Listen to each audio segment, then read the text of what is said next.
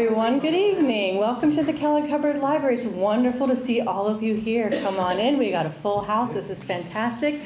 Welcome to the library. Welcome to Poem City, the Kellogg Hubbard Library's celebration of National Poetry Month. And we do it better than anybody else. Just look at us here. We do. And let's also hear it for Michelle, who is part of the We've got 450 poems up this year in 50 locations. We have 35 programs. Yes, exactly. It's a wonderful celebration of poetry. I'd like to thank our sponsors, Vermont Humanities, Hunger Mountain Co-op, Rootstock Publishing, and thank you to Orca for live streaming us tonight. Hello, everybody. Out in the interwebs. I don't want to take up any time. I just want to welcome you and say we're very happy to have you and give it over to the poets.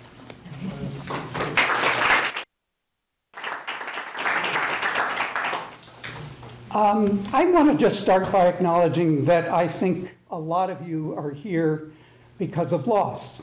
And we're going to talk about that and our experience of it, but we want it to be an experience in which we all get to grieve together, to share together, and strengthen each other together, and just acknowledge that at the beginning of our reading. When our daughter died suddenly in November of a heart attack, Tom Schmidt was one of the first people to call me and offer support, love, and a chance to talk and be together. And so it's also his idea to create this event. So I'm going to introduce Tom Schmidt, who is a former humanities professor. He and his wife, Mary, moved to East Montpelier in 2013 to be near grandsons. Since 2018, when Tom began to submit poetry, more than 50 of his poems have appeared in journals, and he has published 2 chapbooks, copies of which will be available in the back, Enough to Drink or Drown in 2020, and Like a Metaphor, is that the right way to say it? Yeah. While he shops around additional collections, his muse occasionally inspires new poems, several of which we'll hear tonight. Thank you and welcome.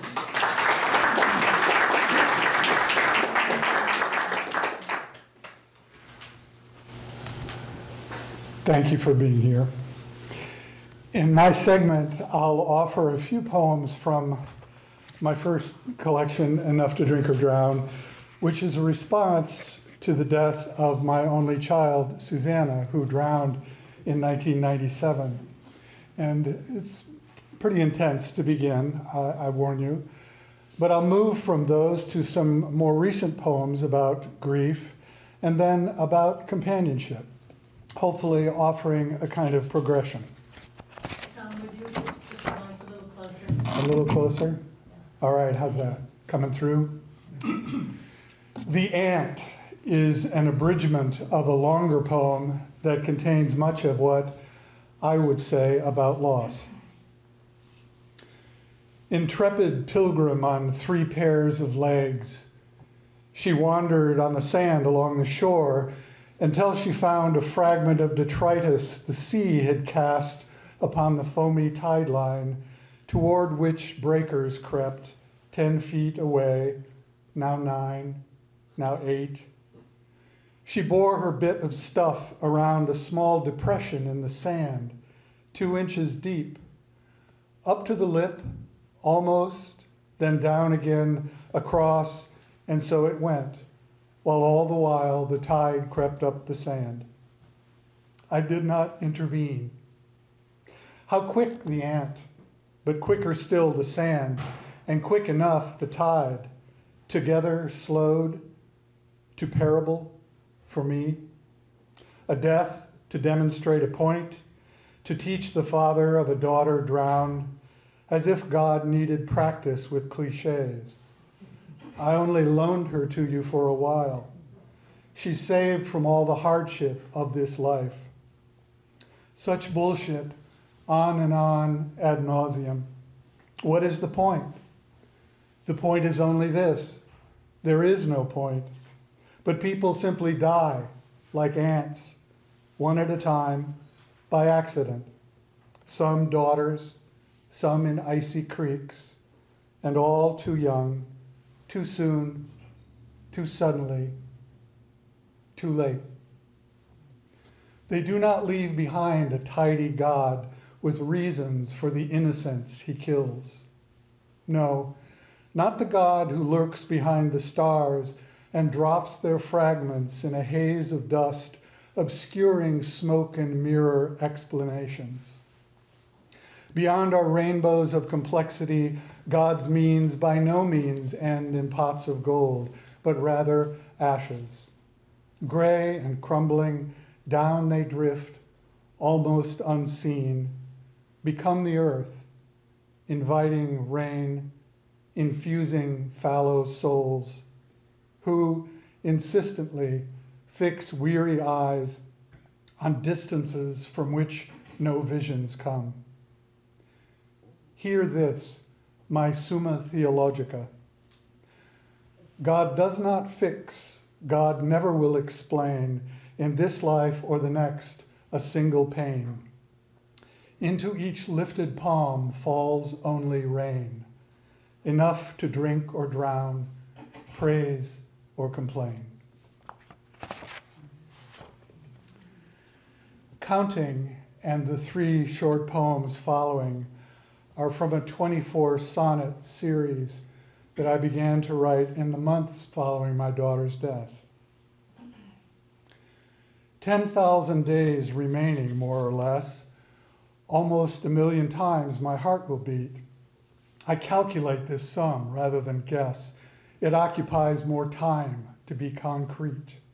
I sleep, I eat, I seek benign distraction, dull knives to mark the days until the last, the time, the hour, the final benefaction, when I will know, or knowing will be past. And all the while, I'll fondly watch the others turn 10, 16, then 20, tall and fine they'll grow, her friends, and one day they'll be mothers of girls who will not stay forever 9. I count on counting to remain encumbered until the day when I am dust, unnumbered. The spell. Just past the dragon, through the thorns' thick riot, here was her bedroom, first door on the left. My sleeping beauty's castle lies so quiet. Princess's chamber, now of life bereft. A spindle's sudden prick was all it took. Now throbbing silence and a film of dust, a pen, a tissue dropped, a half-read book. I cannot break the spell, and yet I must dismantle the dreamscape of her return. The story leaps ahead 100 years, a moment kissed and all awake to learn that youth is old and not as it appears. A children's tale, we've called it ever since. But oh, let it be true, and soon, brave prince.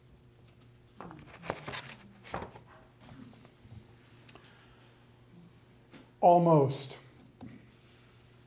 My child was almost rescued, they said later. She almost did not drown. Almost. Almost. A small concessive word, interpolator between a breath of warm air and a ghost. A little puff would be enough today for her to blow her birthday candles out. A simple breath to sweep it all away, this airless void within, this haze without.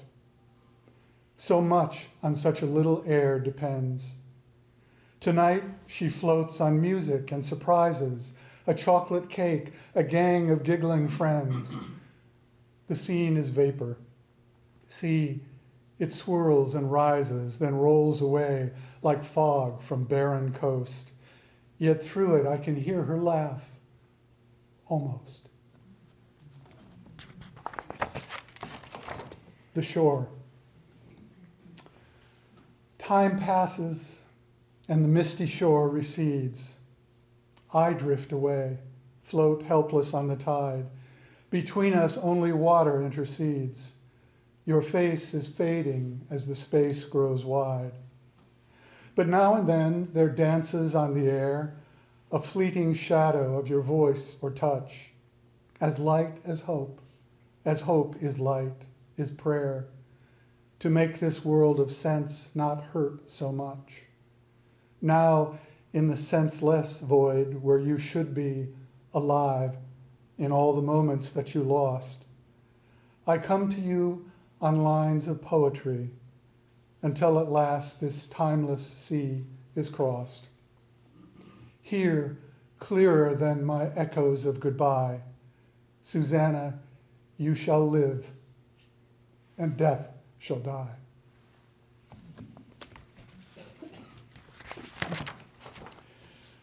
Now, a couple of recent poems, this one just a few weeks old. Breathing.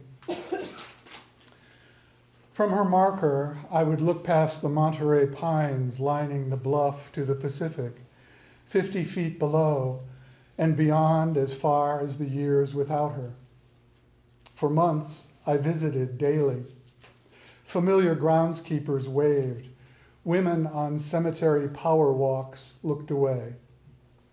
I wandered the 100 acres, found 6 other children her age, decades gone, sometimes left a few flowers for them. Time passed. My visits became less frequent. Eventually, I moved away. When I return, I sit on the grass of my own grave next to hers. I talk to her, summarize my life. Irrational, but, just in case. Mostly, I'm silent. And that is when I notice, in that mute gathering of the dead, amid their unmoving monuments and markers, the one constant, the one sound, the one great irony, the sea, always, always breathing.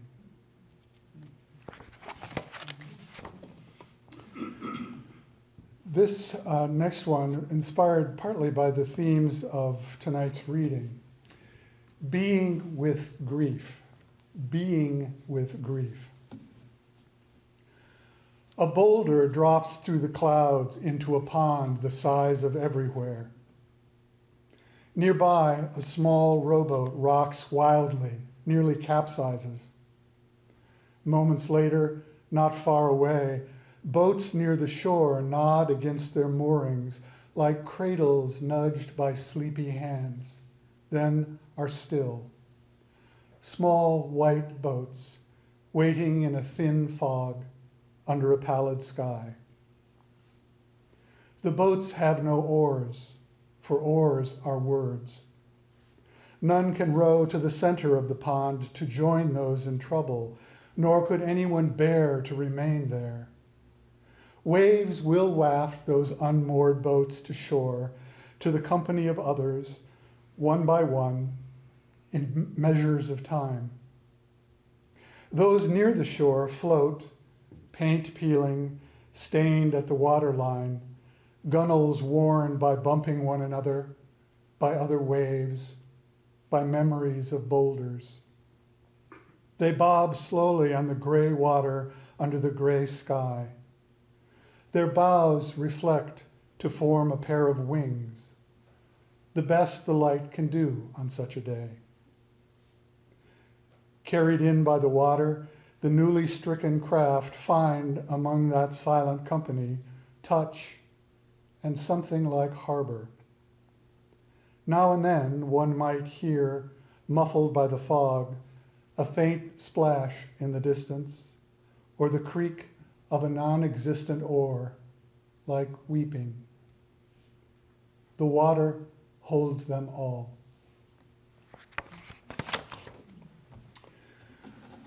Loss is a hole in the ground next to us, a chasm never filled. But green things grow up around that empty place. So I like our third theme word, companionship, actually suggested by Scudder, because grief met companionship for me when my wife Mary entered my life shortly after my daughter died and brought into my life grown children who have since made me a grandfather. And so green things have grown up around my chasm, and Mary and I symbolized that by becoming engaged at Susanna's grave. So I end with a few poems about companionship. Book review. I held your hands above your tear-stained stone, and in a breath between two sea-born sighs, entreated you to take me for your own, your answer swimming in your brimming eyes. The glimmer of that summer scene is bound together with two hearts, two storied pasts within a book whose binding has proved sound. Although the cover's worn, the content lasts. It may not be a page-turner for some, but we, enamored with the author's style, expect engaging escapades to come, apt to beguile a while a bibliophile. Now, 20 chapters in, plot still ascending, we read between the lines a happy ending. Close enough.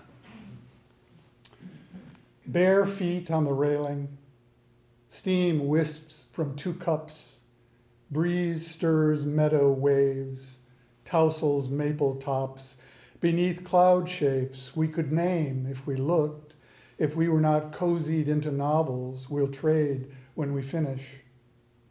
That's all, just an afternoon I'll forget.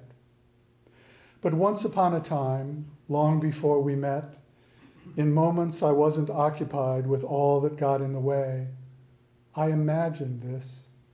Well, maybe the waves were blue, the trees palms, not quite so New Englandy, but still close enough. Finally, 545 Center Road is about what I observed at that address and turned into a ballad that happens to cover all 3 words of our theme tonight in a kind of circle. I didn't read the book, but loved the cover. A little house, a garden full of flowers, where once a simple man brought home his lover. They wed and said, let's make this beauty ours. When I came here, they were already old. They waved to passers-by from garden chairs, then reached toward the other's hand to hold. The tenderness of pending loss was theirs. One day when I drove past, he sat alone. A few more months, the house was up for sale. The lawn chairs empty, garden overgrown. No need to tell the too familiar tale. The winter passed, the empty season turned. The sign came down, a swing set on the lawn. Another garden, old soil overturned, new songbirds in the trees, new light, new dawn. A stranger still, I pause to bless this place. The mystery of living things and who makes and unites them all in grace, in circles overlapping me and you. It's my honor now to turn the lectern over to Nadel Fishman, whose poetry collections include Drive, 2001, At Work in the Bridal Industry, intriguing title, 2011, and most recently, Traveling, 2021. Nadel has traveled widely since 2005, living in Manhattan for 12 years, and returned to Montpelier 3 years ago, where she lives with her husband, Victor Rodwin, and their golden doodle, Kasha. Nadel.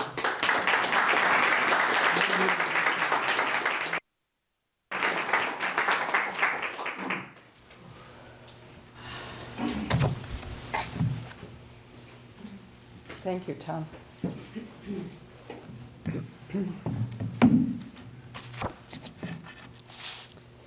Okay. Yeah. Is that good? Is that good? You can hear me?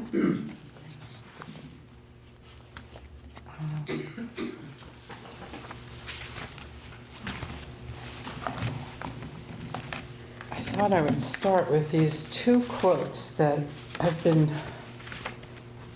thinking about a lot.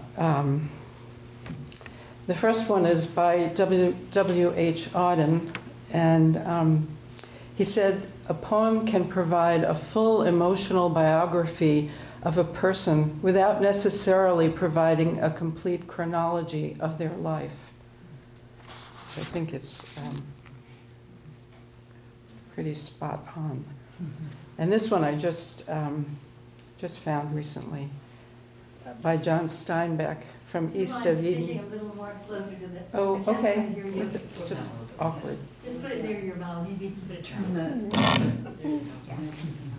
This is from John Steinbeck, East of Eden. A great and lasting story is about everyone, or it will not last. The strange and foreign is not interesting, only the deeply personal and familiar.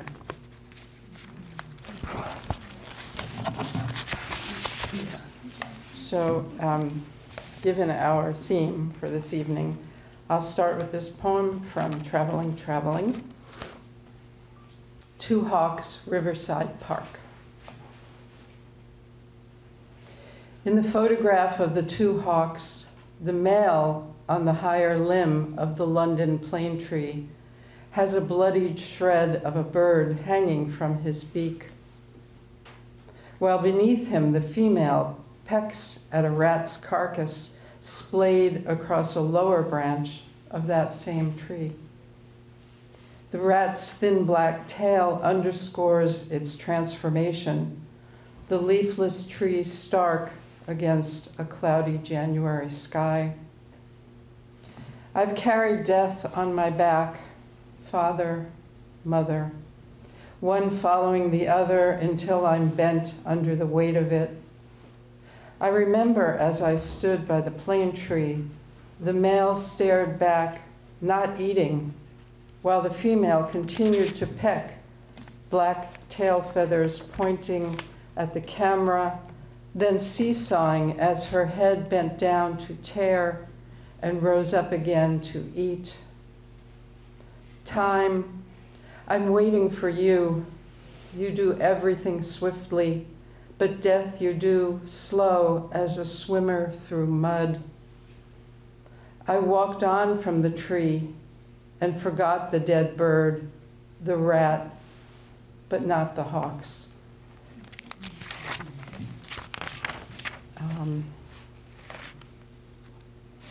This is a newish poem. My father spent a lot of time in India, and I was privileged enough to go there. And this poem is called Traversing My Father's Footsteps. He walked through Delhi's burgeoning market, through the Taj Mahal, through Jewtown in Cochin, his dark skin that of just another human in the throng. He said the heat was a presence, the heat of food much to his liking. He could have made it his home. There were people who loved him, a dear friend named Sudeep. Before she was my mother, she had dreams. Living in India, a stranger in a strange land, was not one of them. She had family. Brooklyn was her home. Jewtown sounded like a slur. People loved her. She had 6 sisters, 3 brothers, and aging parents, all living together in one house. Her parents needed them close.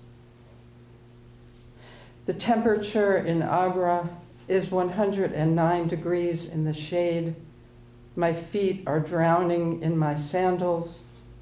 A vast column of pilgrims moves in bride steps up into Mumtaz Mahal's mausoleum, shuffling the only sound. Crossing and recrossing his steps, I carry a photograph of my father. For eternity, I slip it under the minaret's locked door.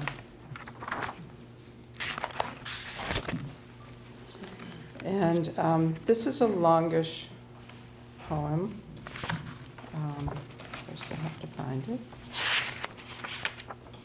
That's not it. It's a long poem that traces some of my travels. And it's in 10 short parts. And the last part talks about a person named the Kohan. And the Kohan in Judaism is a descendant of the biblical figure Aaron and his sons. He serves as a priest in the temple, and he has special honors and privileges. This poem is called Synagogues. 1. Ma never left the U.S. When I tell her where we're traveling next, China, India, Hungary, she looks as though I said, "I bought the moon and stars, Ma." "Go sit in the synagogues," she says. "It will be as if I'm there too." 2. The first temple stood in Jerusalem, where the 10 tribes of Israel prayed until they were banished by Nebuchadnezzar II, and the temple razed to the ground. It was 587 BCE.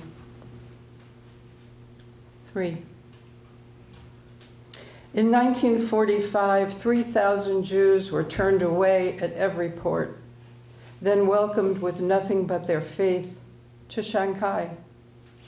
For many years, an elderly Chinese gentleman has been the caretaker and guide of the compound. We sit in the sanctuary and he tells their story. Each year, he says, the children, grandchildren, and great-grandchildren of those Eastern European Jews return to the synagogue for a reunion. Of those 3,000, 7 families are left. He speaks in combined Yiddish, Chinese, Hebrew, and English, with a generous smile and a nod to incongruity. 4. There are 26 Jews living in Cochin, India, in a place they call Jewtown, and it isn't meant as a slur. The synagogue is laid out in blue and white tile with colored glass lanterns dangling from the ceiling. You can sit on benches along the sides. There are services once a year on Rosh Hashanah and Yom Kippur. 5. The synagogue in Budapest is ornate and brightly lit with shiny wooden pews.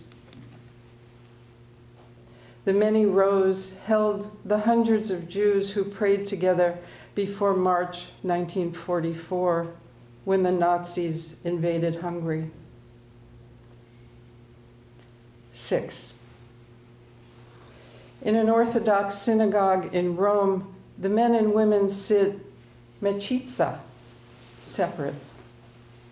The women protected behind a wall of opaque white muslin.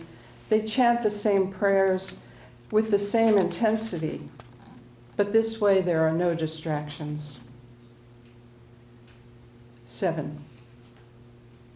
In Venice, the tiny synagogue sits in one corner of the walled ghetto, in a small ancient square, its wooden beams darkened with age.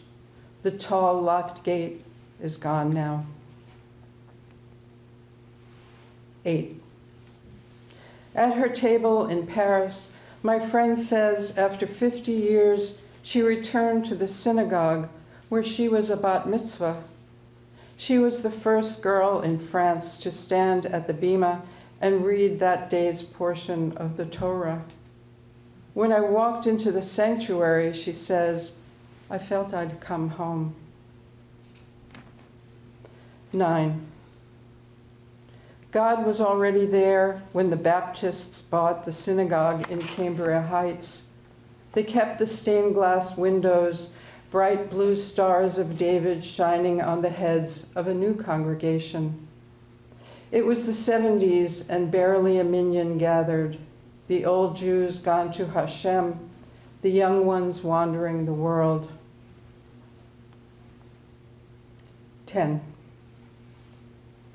Saturday morning services were long and boring when I was a fidgety kid in Queens. I remember mostly old men in Taliesim, bobbing from side to side, davening. A few old women in gaudy veiled hats. At the Tree of Life Synagogue in Pittsburgh, it was also a Saturday morning, October 27th, 2018. The Kohen opened the ark, and a gunman opened fire.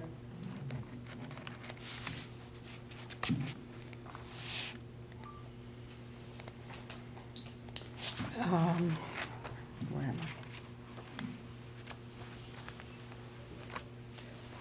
I? Oh, here. Okay. I have had, in recent years, written a lot of elegies, it seems. And this is one that I wrote for a dear friend, who the book is actually dedicated to Bill Gazzola. And this is called Elegy 2. When I come upon your photograph and remember you're gone to a place I can't reach, there's a flip in my chest. How can it be? You of all the ones, how could you be gone? Your cheeks in the cold are ruddy red. You wear your pea coat and navy beret. Yours is a whole body laugh. You drive your black truck with the Sherpa seat covers too fast on the highway. We're both anxious to arrive. For years we've been riders in a close-knit group. You say oni instead of only. I chop the vegetables. You assemble the morning frittata. You give savvy advice because unlike anyone else I've ever known, your words are bundled in a flannel of kindness. Years ago, laid up by a drunk driver in an ICU, your leg shattered. I wrote, I combed Vermont and there wasn't a cannoli for you to be found. I have this cornucopia of memories, 40 years of friendship, and I'm thankful for that. But the snow is falling.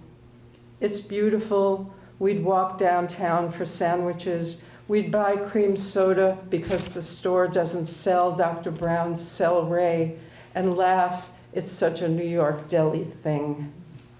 I have your stories, peopled with characters who have goodness in their DNA. You birthed them. That way I can't begin to miss you because the page holds you fast.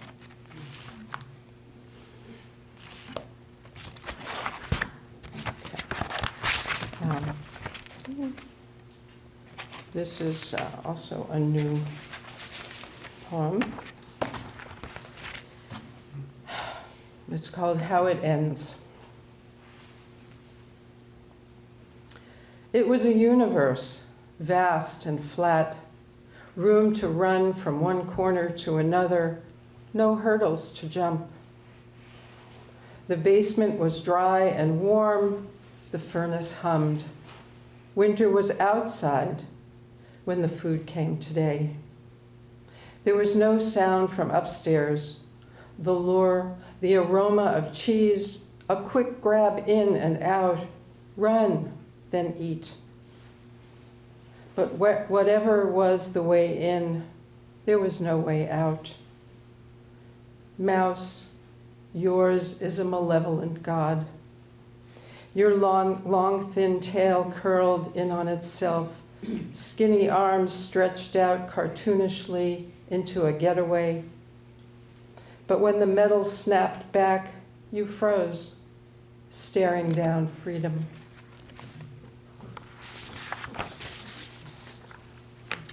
I'm going to read these two poems that I wanted to dedicate to a friend who isn't here, but I will read them anyway.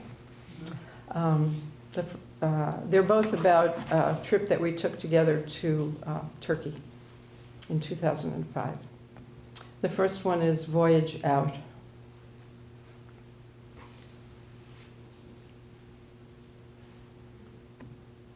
No one is on the beach at this hour before sunset in Izmir. The restaurants are shuttered between seasons. There are no Cinzano umbrellas and no soft cushions on rattan loungers. The palms stand alone, but the sky is full of biblical drama in blazes of purple and gold. We're traveling in Turkey, our first trip together in a long friendship. The wind whips around my ankles in tiny pinpricks.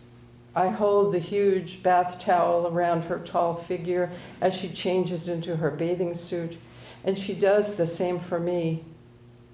Naked for that moment in such a country feels dangerous and delicious. But I'm too cautious even to wade into the sea. She steps fearlessly into the frigid water, plunges in, swimming back and forth beyond the breaking waves. I edge the water, watching her take on the Aegean. And this is Now and Then.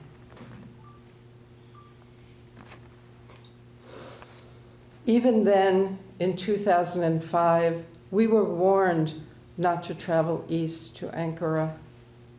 But Istanbul was safe for two women traveling unaccompanied, two friends sailing down the Bosphorus. The changes were happening slowly, happening as we walked along with women in blue and black burqas and tourists in shorts and sneakers, their cameras bobbing over protruding bellies through the bazaar. No one took notice of us in our tank tops and long skirts. At the Blue Mosque, covered down to our ankles, our heads swathed in yards of fabric, it was an old woman who spotted my wrist, poking out of my blue sleeved blouse. She tapped it hard several times and scolded in angry Turkish to let me know my offense. 10 years after, the photograph was taken, a sliver of moon above a blurred water taxi's lit decks. The image labeled Nadel's Evening on the Bosphorus pops up on my computer screen. We might have traveled to a distant planet for how little freedom resides there now. It was my evening, newly single and traveling farther than I'd ever been before.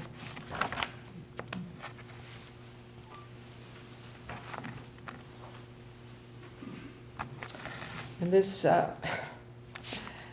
poem, I don't think I've ever read this poem before, but I thought it might lighten the mood. It's called Travis is 45. It was a shock when I did the math because he was 13 the night my daughter was born at home. From the moment he opened the heavy wooden doors downstairs, he must have heard the animal-like utterances issuing through every crack and crevice of the old house. He came running, was it to save me? To the door, breathless, upstairs that wound around to our second floor flat, his wet hand on the banister. He came to collect on the daily paper, a rag we loved to search through to find hysterical errors a lazy copy editor allowed to escape. Was he even paid? It was a rainy early November evening, chilly, but the temperature in the apartment, because the wood stove was cranked, was close to 90 degrees. Childbirth is a messy business. You pace, you climb, up and down stairs, you shit on newspapers spread over the floors, and you howl. A knock and your husband opens the door, and there you are naked, a gigantic belly wriggling forth a baby. And this is called Road Trip. And I wrote it after a trip with friends to Cuba. Road trip. In the back seat of the red rented Renault, G and I bump along, husbands up front. They switch back and forth from driver to navigator. They've known each other since they were 15 when they met at École Alsacienne.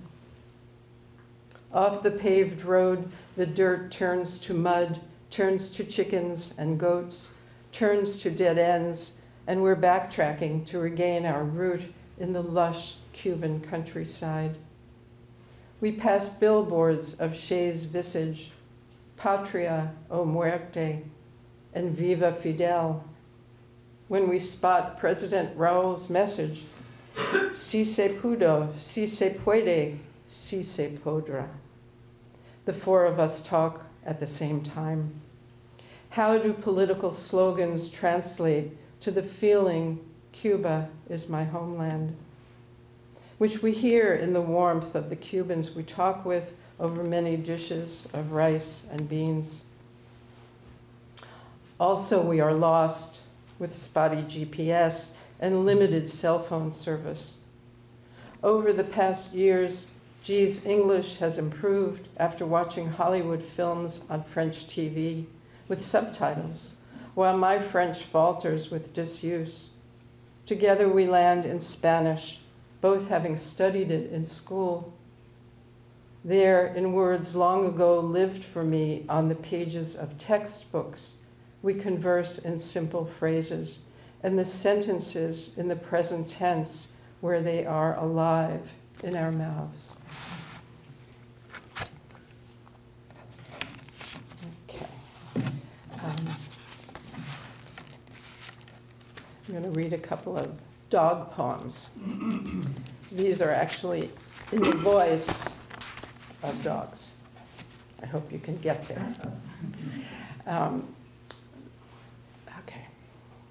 This is called One Dog's Story. Long before they stood over me in the whelping box and fell in love with me, runt of the litter, she dreamed.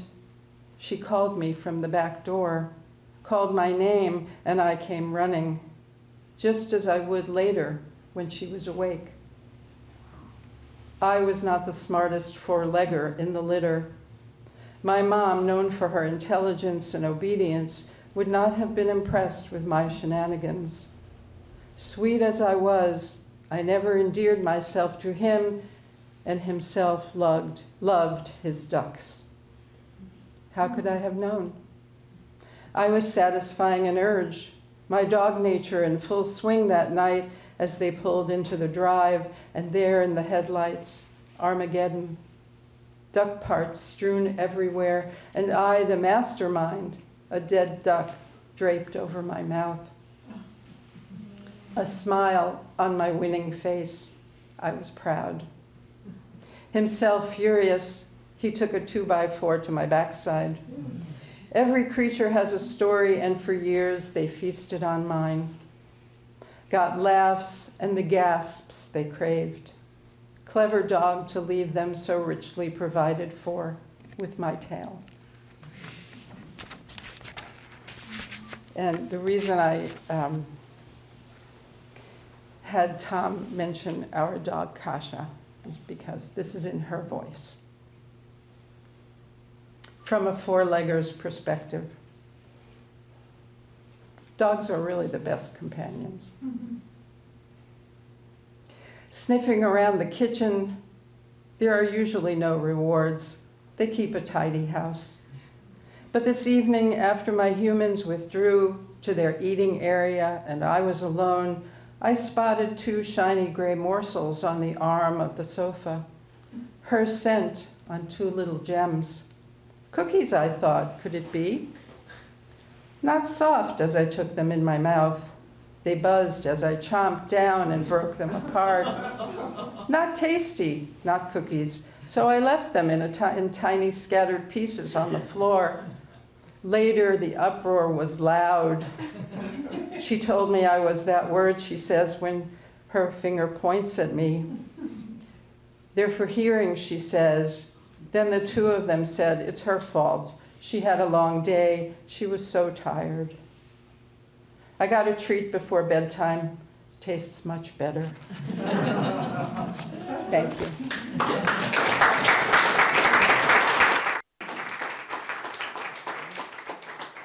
And I am going to introduce Scudder Parker. Scudder Parker's first volume of poetry, Safe as Lightning, released in June 2020 by Rootstock Publishing, was awarded the Best Poetry Book of 2020 by the Independent Publishers of New England. Scudder's poetry has appeared in numerous literary journals, including Sun Magazine, Crosswinds, the Lascaux Review, Northern Woodlands, Sky Island Journal, Vermont Life, and Twickenham. His poem, The Poem of the World, was selected as a finalist in the Tom Howard Margaret Reed Poetry Contest. His second volume will be published by Kelsey Books in the winter of 2005. Please welcome Scudder Parker.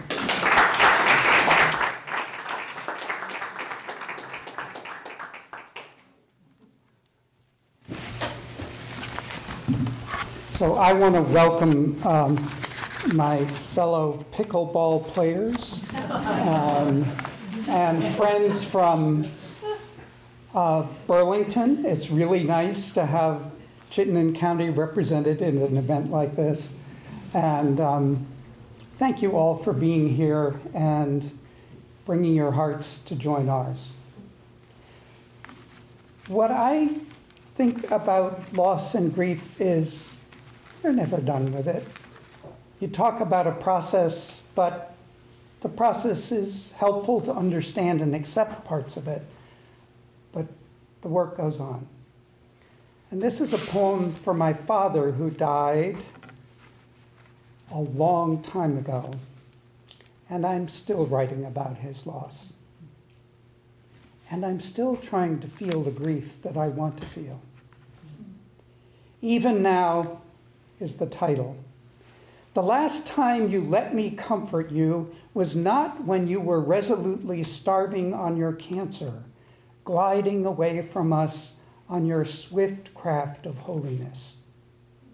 Remember that morning in your parents' sprawling summer home at Sunapee, where you had sailed in childhood and the tides of family tugged us in? Polio, then hepatitis had scattered us. We came together early autumn to recuperate from months of separation. I'd come to snuggle in your bed. The phone rang. You reached to answer. The pitch of your voice changed from words beyond my hearing. You hung up slowly, seemed to remember I was there. Your grandmother died this morning, my mother, Catherine. You turned to me unprotected, cradled your head on my outstretched arm. I held you as you cried.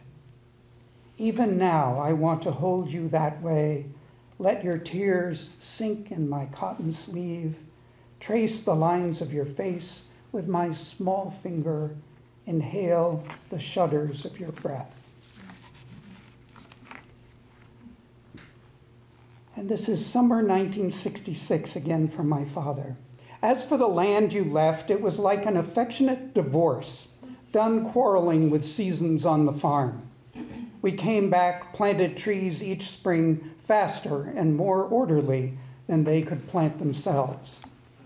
The summer before you died, suddenly you only wanted to walk the boundaries of the farm. Even jobs we'd planned together, cutting poplar, planting fir, easily postponed. We looked for old axe marks, faded splotches of paint, skeletons of fence posts, barbed wire pressed to earth by 30 years of leaves.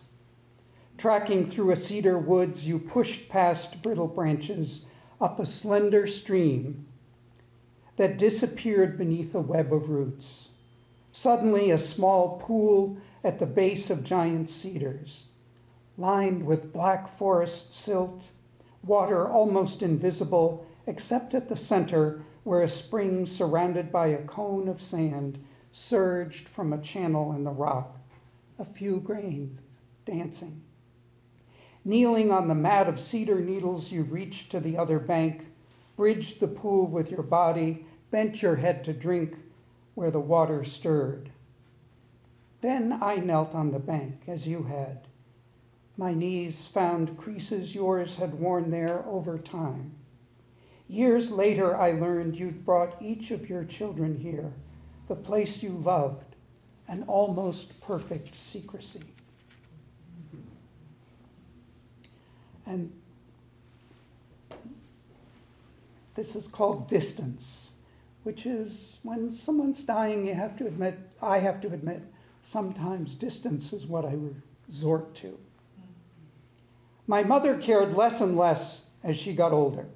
She casually brushed food dust off the plates, put them back on the shelf, the floor a sand of crumbs. We'd chat across the cherry coffee table. I'd pick stale nuts from the blue bowl, sip sweet sherry, take dishes to the sink, stay too long scrubbing at gray slime. She'd call, "Don't bother, come sit and talk with me." I'd come back and we'd repeat a conversation I thought we'd completed when I left. Distance was the place I stayed inside myself, a kind of accusation. The house was so full of her leaving. The voice he grew up with. This is for my mother again. Increasingly, the names of things fall off like tired labels from manila folders, lodge at the bottom of file drawers, or float around the room like butterflies. This leads to lengthy explanations that are difficult to follow. You know that movie where the guy who was in this other movie? I feel a new kinship with my mother. At dinner with friends, everyone else is full of food and conversation. I sit in awe of a painting, a sapling in a clearing, aching with its solitude. Suddenly they look at me. A question has been asked. I've been turned to for an opinion. My mother's helpful whisper offers, "Tell them the quiche is delicious." She lives in a landscape without courtesy. It's not a terrifying place for her. She knows her husband's voice is gone. Her grandson visits, talks about summers on the farm, how they stayed with him through all his wars. She has not spoken in weeks. As he walks out the door, she says, "Thank you," in the voice he grew up with. And this is a poem for my favorite uncle in the world, who was just the most generous and sweet person, younger brother to my father. We are picking raspberries in the bramble tangle that your carefully tended bed has become. After all those years giving, this was the place for savoring, this home you called summer, staying there from spring to fall. You could not come this summer or the last. We phoned to ask permission, your frail voice cheerful with consent. The thunderstorm gathers, impulsive, strangely indecisive. We pick with familiar greed, sometimes pluck from the litter of fallen purpled fruit, or pinch pink almost ripe till they release, knowing we won't be back in time. We lift arches to find berry clans, pick them all at once so they stain our hands, turn back down the same path for the clever, furtive ones.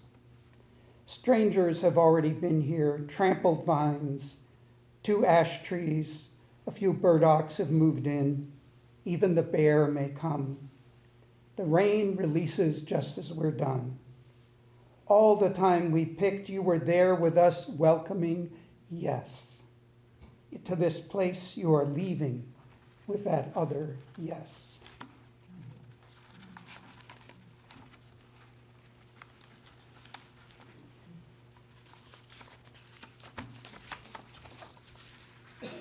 And this is for Susan's father, who came up with us from New York.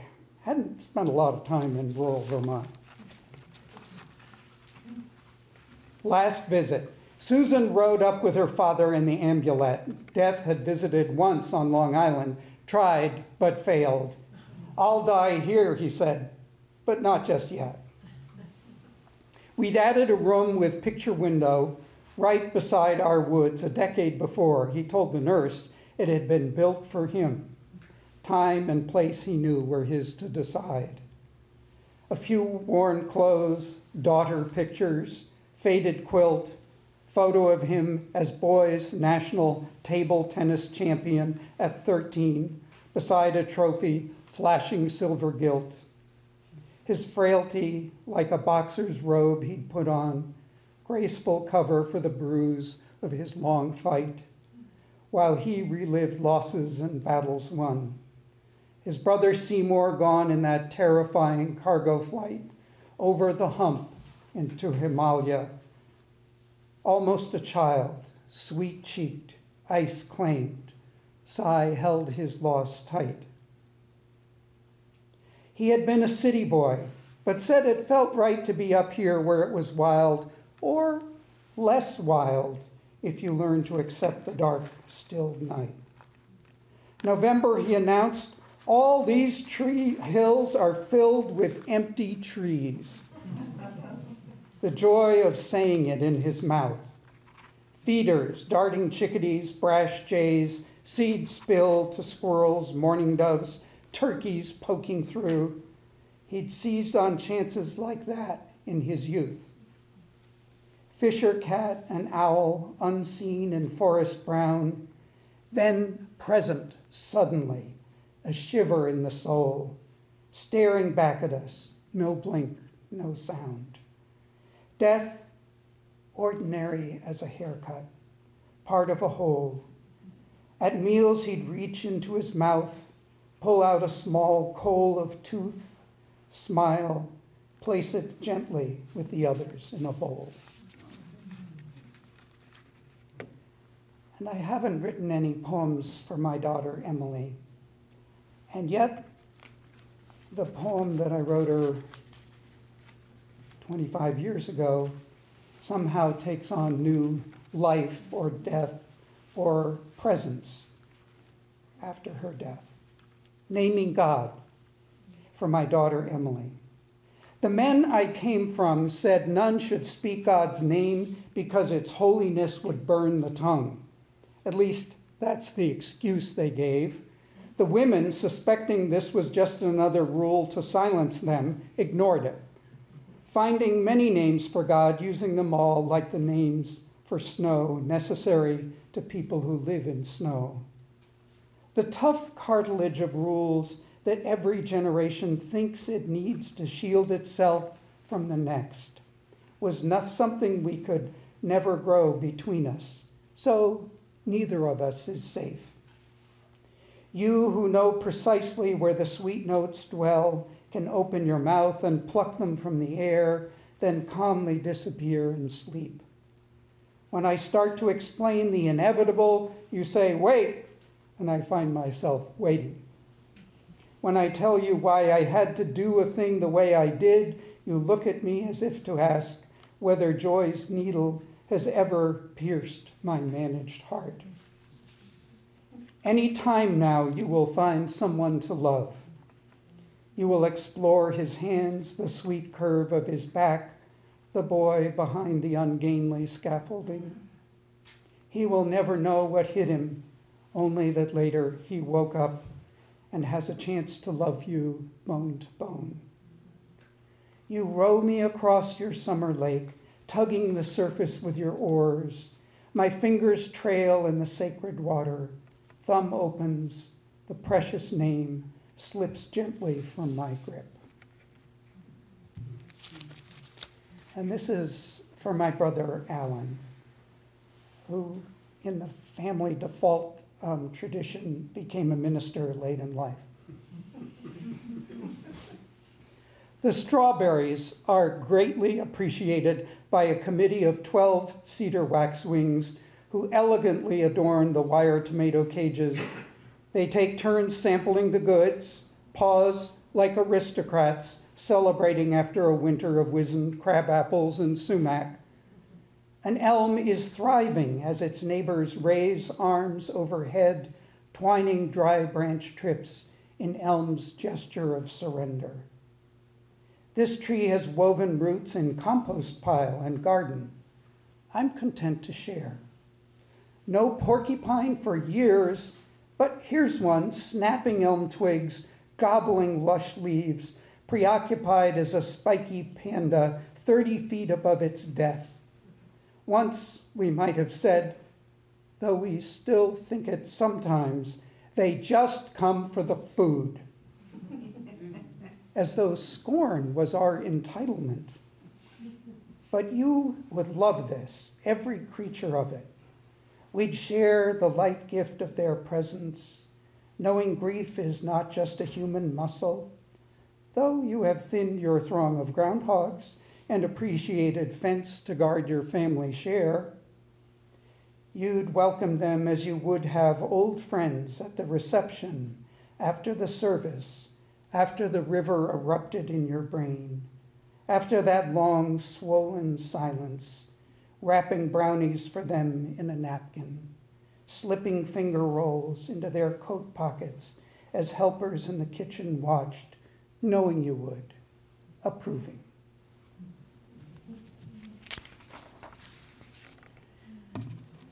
And this is a poem that I wrote at the time that Susan's and my friend, Susan's best friend, died a year and a half ago.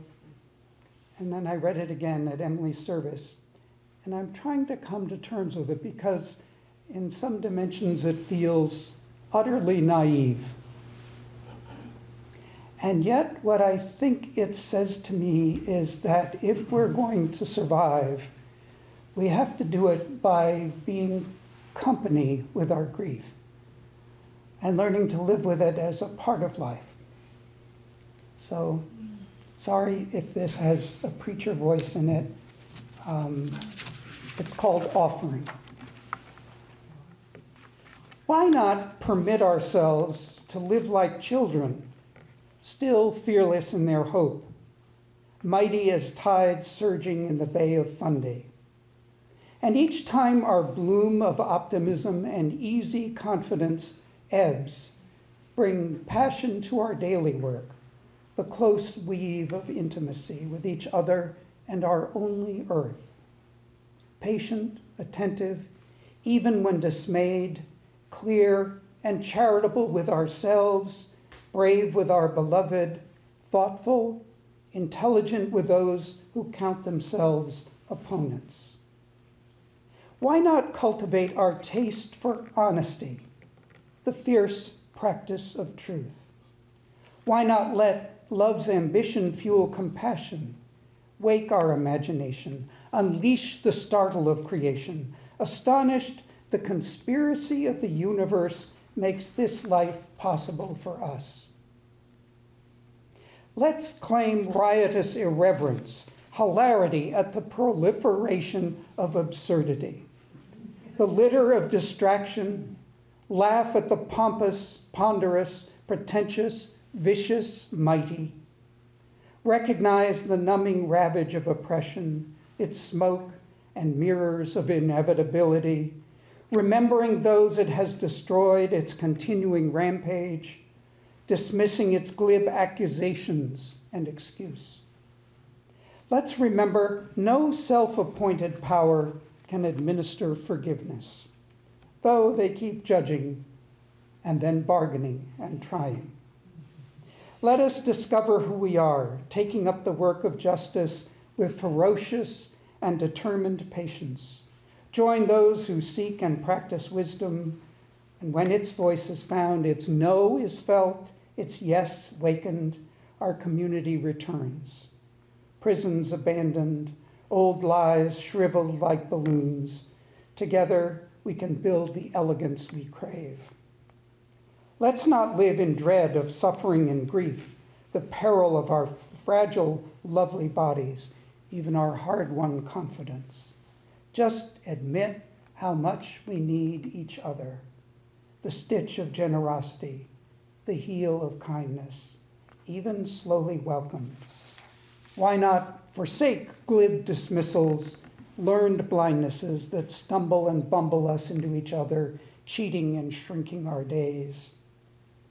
What if we stopped cowering, let life astonish in its vast detail, its wild creating, stunning us to humility, stripping us to gratitude for this wellspring earth and our companions here? Who needs the craving for division, the wasteland of grumpy entitlement, the blight and cruelty of fear? Feel it. If we hold each other in fierce tenderness, not banishing or numbing grief, but sharing it, welcoming our tears, courageous, open-hearted, daring to make music in the midst of pain, it may become the brave parent of our joy, our bodies and our good green home, joined in a vast shared breathing. Thank you.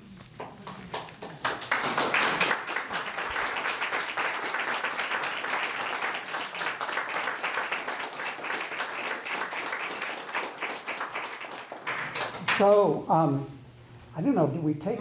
Yes, I know there are books. There are books. Please buy extensively and consume vigorously. But any feedback or comments or questions, if you want? Thank you for coming. Well, thank you for coming. John and I are the pickleball players who've made it to 80. And he's already made it to 81. But anything? Thank you so much for coming.